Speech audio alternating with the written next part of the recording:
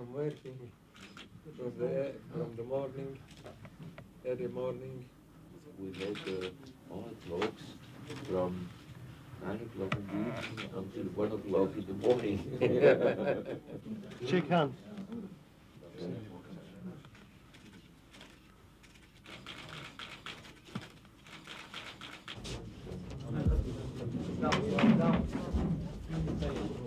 We are appreciating too much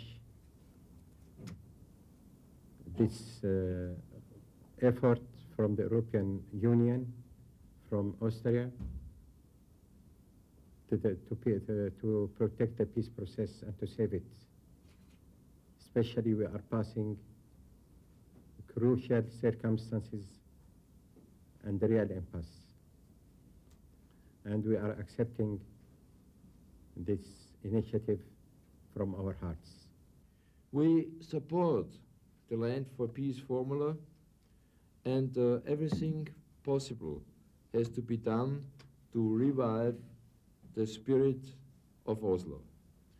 The Oslo agreements have to be fulfilled, and solutions cannot go back behind Oslo. And terrorism and violence is unacceptable, regardless of its causes.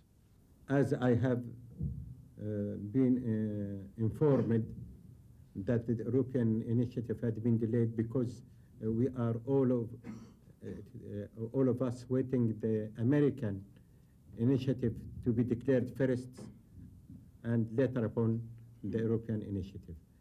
Really makes sense that the European Union, not competing, but complementing and coordinating with the United States, could offer a lot to encourage the peace process in the region.